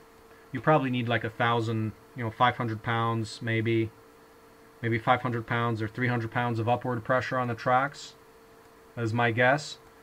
But like whenever you're going over stuff, the tracks go over bumps, they put more tension on. But at most you'll be putting on as much tension as the weight of the tractor plus peak loads. So if the tractor weighs like say 5,000 pounds, peak loads you can say are like 10 times more, 50,000 pounds. So a 1-inch bolt should be fine for this kind of application. Okay, so one on each side. The current motor mount plate design on the microtrack. Yeah, it's totally different. Let's see. Yeah. Right now in a micro tractor, it's totally different, so we would have to redesign that. But that's something we have to do. Like, we have to do that like next week, because we got to get this metal in place. Yep. Yeah, I can see. Yeah, but see if you can just start adding this kind of mechanism to the micro track, because we definitely need to reinvent that. I think it's convenient. I think this would work definitely. And it's a very easy mechanism. It's just 2 bolts. Okay, that could change Well, we don't want to change the position of the motor, I don't think. No. So I'll just probably, well, there may need to be, separate that plate. Maybe that plate that's currently used, you can cut that in half and then add a box around the upright frame part, and then the bottom part of the plate is just going to be there to hold the axle, or, well... Yeah. Devil's in the details. We got to look into the CAD and see exactly what we got in there. So, but yeah, that's a thing on our to-do list. Once we, Okay. Yeah. So if Roberto's doing that work on a loader part, that's good. But yeah, I mean, this remounting of the motors there, that is a pretty decent priority, you know, because we got to get that as soon as possible. So maybe just start to see how that might begin to fit. You've got some, you know, you got a few tasks on your list. But let's see. So you're doing definitely do the track links to get those DXFs and get that CNC cutting tool chain into place. But after that, switch to the maybe do the motor remounting, since you're working on all this cleanup work on a tractor. Yeah, I'll try to nest some stuff first. That shouldn't take long. Yeah. And then I'll try to get back to some details Yep. on the assembly. Yeah. All right. Yep. That sounds good. Okay. So I think that covers, let's see, does that cover everybody? I think so, pretty much.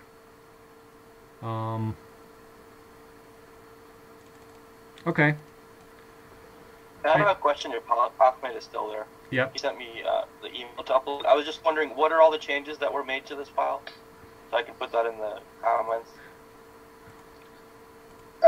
Yeah. First one, I have the file which is already there. It's totally different that I have now. First, the hole in the middle of the part which is carrying the belt is not there. Second, my part is totally bigger than you have already. Okay, there's a big change in my part, except that you have. So please let's check it again. I have already sent it. So you basically, it looks like it's completely redone from scratch. Is that what you did? Yeah. Okay.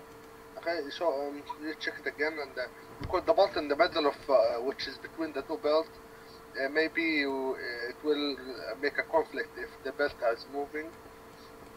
Maybe the bolt will touch the belt. Okay, that's why I make it from scratch, from zero.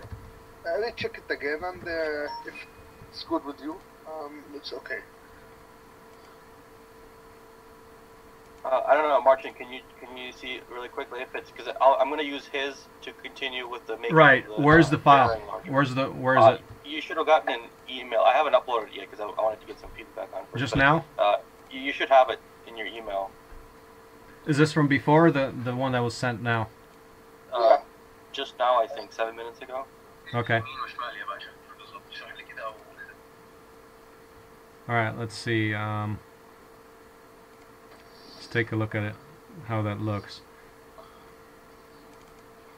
So, I mean, that's the file for, so remember, Lex, there's two types of files. One is the motor file, and the other one is the carriage file.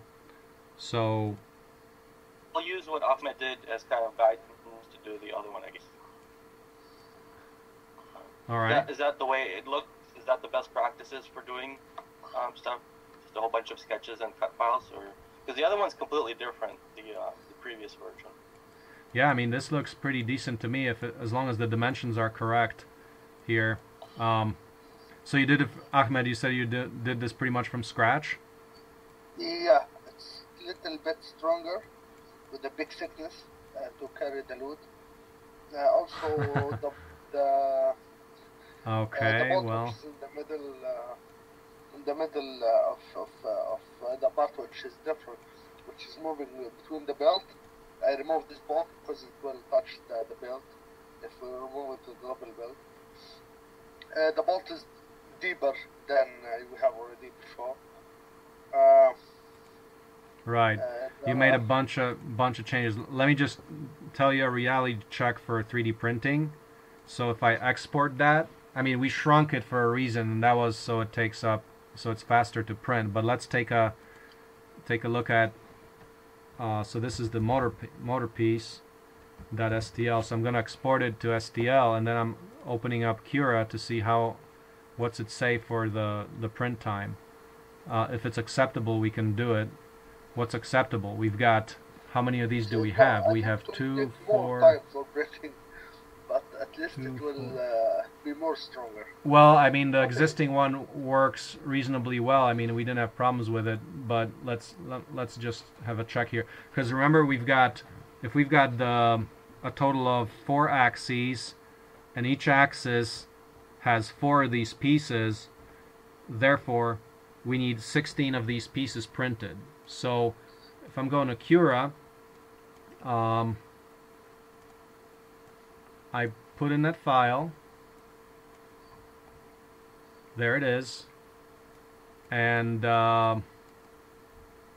wait, what do you got there? Let me see. What's the vertical size there? Let's see. So at 20%, we've got 10 hours of print, 9 hours of print time at 20%. And you want to do it at more like 95% so it's solid. So you've got 23 hours per part. Sorry, I need 16 days to print that. Does matter a lot though too. Though. You lay it flat, right? No, or are you printing no. This wouldn't. I mean, we can flip it. Yes. Probably half that time. No, I mean, orientation doesn't change your print time. If you're...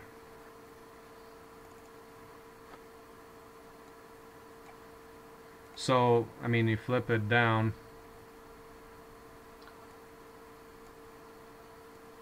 Yeah. We still got 24 hours, 52 minutes. Oh, really? So no, we don't have 16 days. We have 4 days or 3 days of printing. So no. There's a reason why we kept it where it was before, and that is for print times. No, we got to go back to the other one, the one which we had. But didn't you update that one already? Or you started from scratch? No, I start from scratch. Okay, no, we gotta go back to the other one. Okay. It was like... It was much more sparse? Yeah, it was much more sparse. And the reason is because of the print time. So, have you guys ever done anything with like lattice optimization or like lattice structure out of that? Yeah. I mean, that's mainly within the...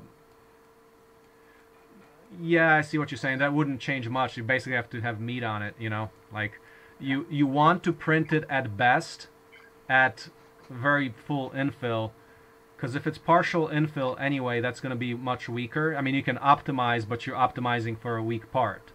So it doesn't really help. The best way to do it is to get it pretty solid, which makes it, like for example, I printed the bushings for the CEB press as pretty much solid. I did 95%. So yeah, no, we got to go back to the old stuff. So let's see. I mean, I think we're pretty much well oriented. Lex, you got to go back to the one that's on a... Yeah, the sparse one. And they work. I mean, they're all right. They're all right. They work. Let's see. Is that the one? Let's make sure we've got the correct one. That's Lex. You built upon... Let me see. I've got one of those parts right here. I can compare that. Hold on just a sec. Yeah, the only change I made was to make the belt wider, but you can see it overlaps on the belt on the bolt hole.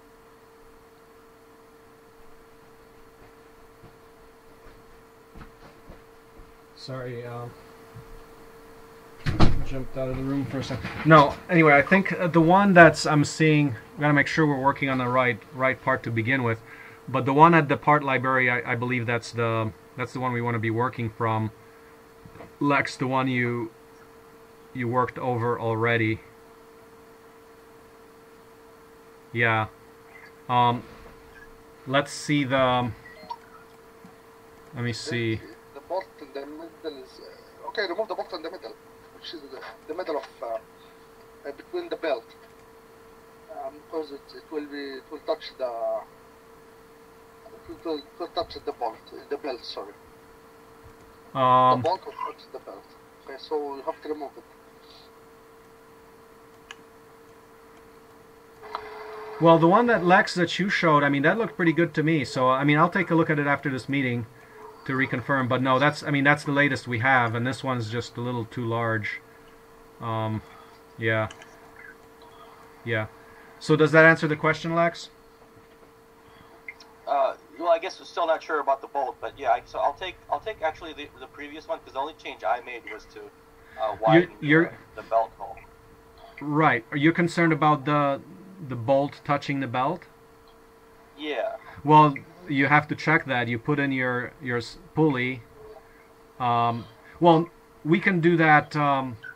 Yeah, that's a rapid. You can check that rather rapidly. You just put the pulley in there and see if there would be a belt conflict. But I don't think so. I think that. I mean, I'm just looking at this. Like, say that's the same thickness as before. It has to be 6 millimeters. A little more than 6 millimeters. In this picture we have 0.61 inch. It'll be close, but I don't think it will touch. It's going to be 9 centimeters according to the 9 centimeters. And how long is your notch right now? Yeah.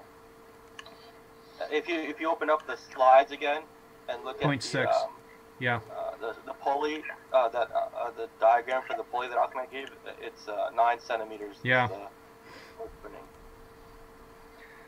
So it's 9 plus 9, and and then the in between. Yeah. Oh wow, that's 9 plus 9. That's quite sizable. No, that's right. Well, if it's 27.5 millimeters, if that is the correct one, now Ahmed, where did you pull that pulley from? From I'll try to get it now. A moment. Yeah. I'll send you the link right now. Right. So it's over 1 inch. In other words, whatever we're doing here, it should be fine. Here it's 1.2 inches. So if this is 0.6 times 2 is 1.2 inches, so we should be fine. Yeah. I mean, just by the dimensions, let me see. So now the real test would be to look at Lex's updated file. So let me just download that and make sure that your hole is also 0.6 inch. But if it is, then we're good.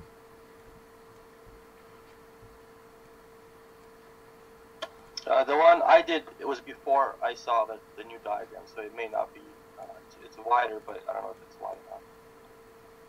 Okay. Okay, so that's the one. Wait, is that the one? I can't really see. It says Marcin is having connectivity issues. Oh, okay. Well, let's Okay, measure. Yeah, that's the one I did. So you can see the bolt there. I don't know what width it is. I don't remember. 0.5. So you got 25 millimeters, and you have the bolt. Okay, but there's that bolt going in. You know what we can do? You can use a washer and not use that bolt hole if we get into conflict, because as I said, we can put metal plates around this too, or just use washers. So if you use the recess for the bolt hole, then you're getting closer to the belt, but you don't have to. You can put a washer outside of this bolt and go from there. So I think we'd be okay. Okay. Yeah. So I'll continue. So you got 0.5 inches. Yeah. Yeah. Yeah, just continue on this one. I think that would work.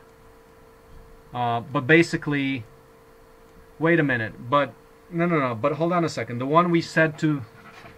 But this is not the thing. This is not the critical one. The one we were talking about, just for clarity here in a document, we're talking about the idler, the carriage pieces. That's the thing that has to have the holes for the bushings a little larger. So it's kind of this one here that we're talking about right now is kind of it's not really relevant because it's not as important as the other one. Those parts are pretty much okay. We don't have to widen the hole for the shaft, but we do have to widen the hole for the bushing on the carriage The ones piece. that are moving. Okay. Yes. So that's the task. Don't worry about the one we were just talking about for now. Okay. Yeah. Yep. So I would say 1/16. Just get them 1/16 larger, and then in diameter, but not the length. Length is good. So as soon as you get that, then I can print one out and see if then the bearings are, the bushings in there are just slightly loose. Yeah. What about the second one? Does it not affect making it 6 inches long? Does it not affect the print too? Or is that something different? Sorry, say it. What's the question? The next number two. Number two says to make it 6 inches long. Yes. We need to extend that just a little bit. The idea is that stock steel comes in 6-inch wide sections, and if this is 5.9, it will be just slightly off. So yeah, I mean you would like to do that too, yeah. So before you print anything. Yeah. Have to Do 1 and 2, yeah. Okay. Yep. Now when I say 1/16 larger, that means diameter.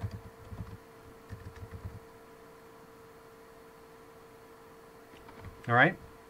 Okay. So in other words, yeah. So the half is not going to be. Just make sure you're paying attention to diameter versus radius. Right. Yeah. Yeah. Okay. So yeah, as soon as we have that, we can print that out. I've got a lot of the motor pieces printed out, and we can use the ones. Well, for the single belt ones, we can reuse the single belt ones, but we do have to reprint the double belt ones. Yeah. But we do have to go back to this stuff here. Yep. The smaller version. Okay.